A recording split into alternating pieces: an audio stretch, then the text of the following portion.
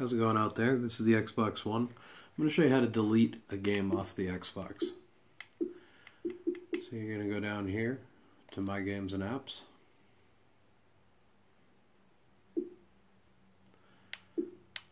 Go over to a game you would like to delete.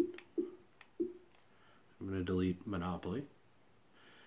And instead of hitting A, you're going to hit the button to the right of the big X.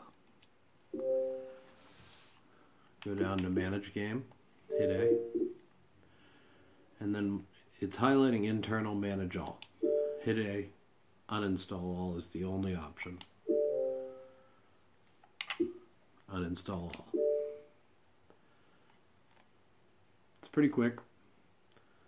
And there you have it. Monopoly is gone. Thanks for watching. Make sure to hit subscribe and like my video.